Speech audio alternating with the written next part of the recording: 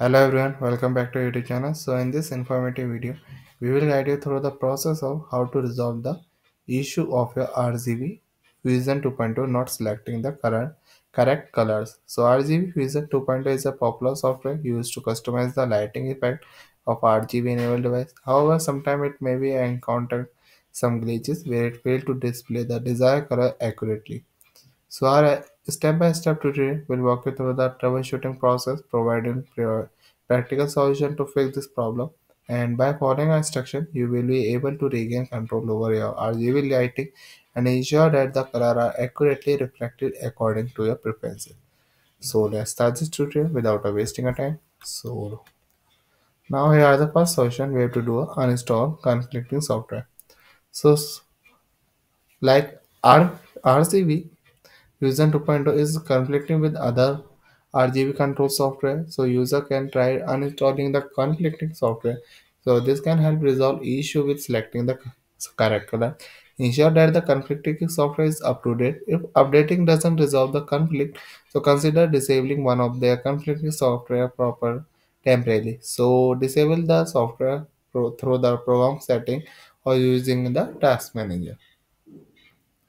So for task manager, you have to simply press a Control Shift plus Escape. Then there the option is like I'm show you.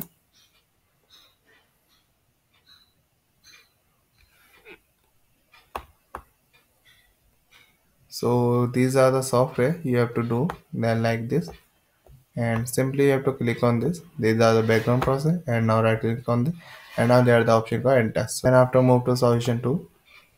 Check configuration. So you have to open your RGB Fusion 2.0 software on your computer. Then ensure that the color selection match the intended color. So check each component individually to ensure that the correct color is assigned to each one.